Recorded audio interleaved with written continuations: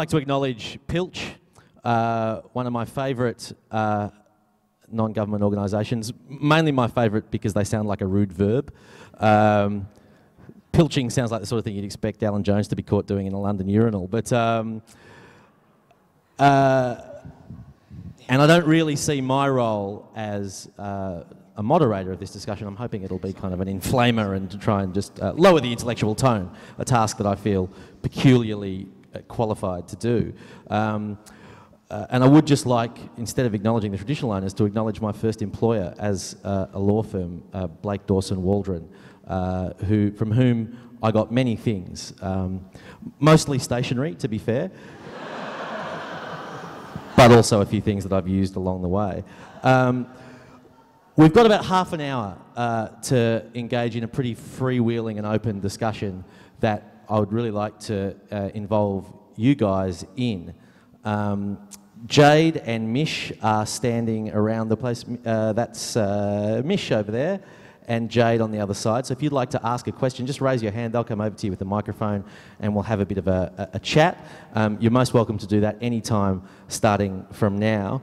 But while we're waiting for that to happen, I thought I'd just make one comment which I think emerged as a theme from both Nic and Simon's talks, and maybe open up a question to anyone here and to you guys. The theme of both those talks seemed to me to be risk. The willingness to take big risks where you don't know the answer, but where you're just willing to give it a go.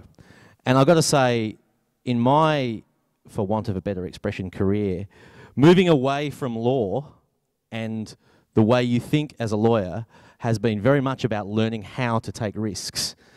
Because I think, and I suspect it's not true necessarily of people in this room, because I think this is probably a self-selecting group of the exceptions who prove the rule of law, for want of a better expression. But I think that there might be a problem in the legal profession, which is a culture of risk aversion and narrowed thinking and a preponderance to think about the worst possible results as a way of not taking action.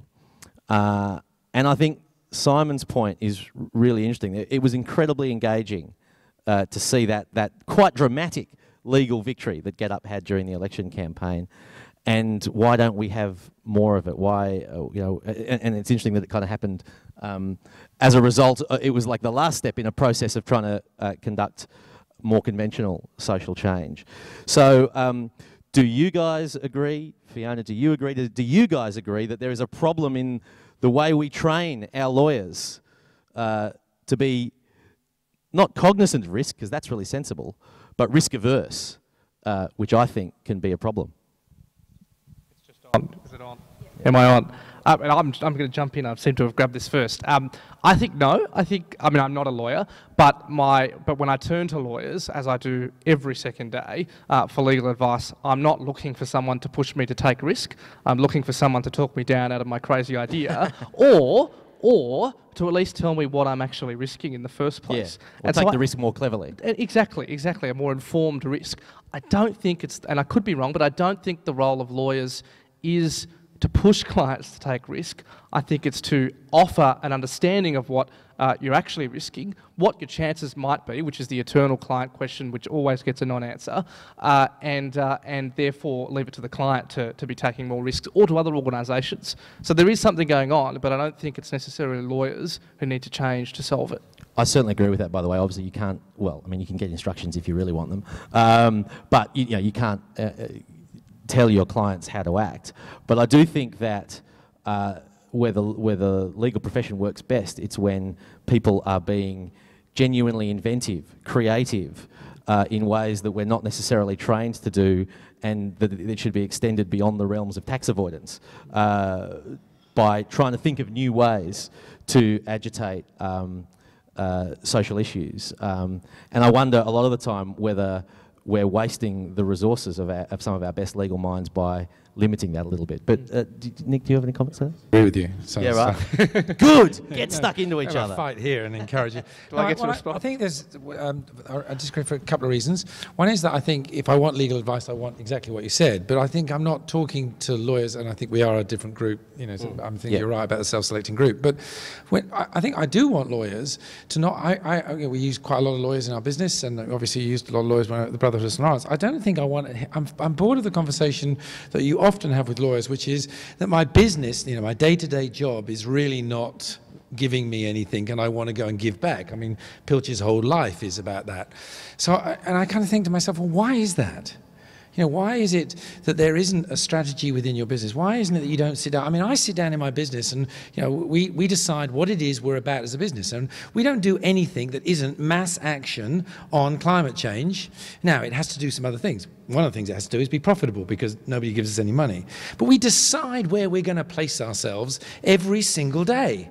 We're strategic about it, we're clear about it, and therefore we don't do shit things every day that dumb our mind. We never do shit things that dumb our mind. And yet, I speak to so many lawyers that say, you should be in my place. It's hard to get creative when you're doing what I'm doing every day. Then why are you there? I mean, I think that's, so I want to go, yes, if I'm coming to you and I want this, I want you to numb me down and get me out of my crazy tree. But actually, I want to know which lawyer, which company to go to that actually on a daily basis is reflecting about the contribution they want to place in the world and the kind of work that they want. And I think that's what I don't see. Which seems like a perfect opportunity for me to plug my wife's book, The Pinstripe Prison, about the culture of law firms and professional agencies. But do we have a question? Yes. Yes. Hi, I'm Evelyn. I just wanted to kind of make a comment about the kind of chicken and egg scenario.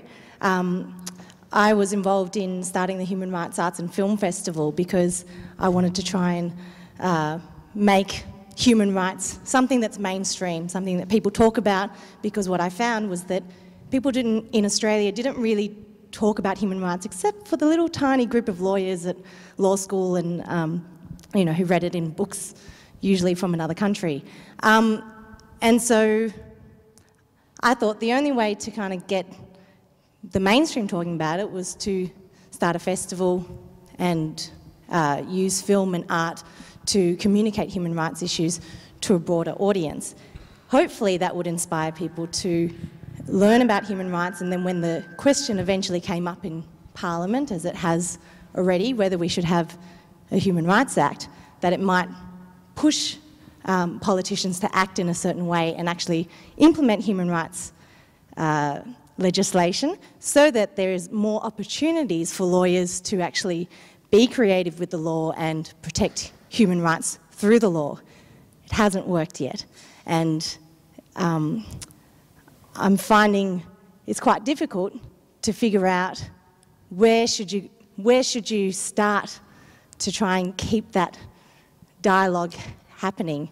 You know, I suppose it's kind of, you know, you try to go through the traditional parliamentary means, the parliamentary processes doesn't kind of work, go through the kind of education means, that takes a very long time, is very hard to measure, and then you're kind of still in the law and the law is quite closed. So I suppose I just wanted to kind of hear your comments on that type of direction.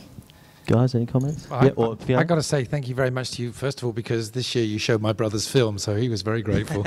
And I got to auction some things for you. But I think part of the point here is not that you in this room don't do those things or go to PILCH or aren't great and creating a really good opportunity. I think you are. I think the point is slightly a tougher one for you, in my view, which is what are the things, you know, go back to that young woman on the steps, you know, is she dead? And could we have had a case that means that she isn't dead? I mean, And it wouldn't be, how difficult would it be for 5 of you to get together and actually say, as you did, hold on, there must be some things in here that actually people are not getting their rights, and we could put together a class action, and we'll go down to the Drug and Counselling Centre and say, can you get me 3 really good-looking plaintiffs that can speak, you know, in a way that's understood and will be not drugged up on the day that I need them? And if they say, yes, we can, why aren't you using your skill? I wrote a book. I bought it because it's called The End of Charity. So, you see, in here we're talking about charity. I'm actually not interested in your charity, although it's a very valuable place for you to learn. I'm actually interested in your bloody skills as lawyers. Because that's where the contribution might best be. Now, it is extraordinary that in your spare time you want to go and create an art festival. I mean, great. What a great way to be around, and, you know, thanks for the gig. But, you know, what are you doing as lawyers during the day? So it's a tougher question. Fiona, did you have a comment on that? Just my quick comment is that I think that the work of the Arts Festival and others is incredibly important. I think lawyers have a role to play in talking Simon off the ledge, but I think that we also can be very risk averse, and the reason why you don't get more lawyers doing the kind of stuff that Nic's exhorting us to is because we train ourselves away from that kind of thinking. So I do think, back to Julian's initial premise, it is something about the way we train law students. It's certainly about the way that the legal environment pushes you to think once you get into it. It's the fact that we talk to ourselves all the time about this kind of stuff and not to anybody else. We're never forced to try and communicate these ideas outside of our own cohort, and we're no different to any other professional group in that respect. But it's why I think the Arts Festival is so important, and please don't stop doing it. We really do need to get people to see that this is not stuff that just excites lawyers, but is actually really important to the kind of community that we want to be a part of and the kind of world we want to be part of. And the more people who are self-starting, doing original, inventive things that may or may not work, the more people that are doing that increases the chances that there are going to be some spectacular successes which may change the world, and even the failures are glorious.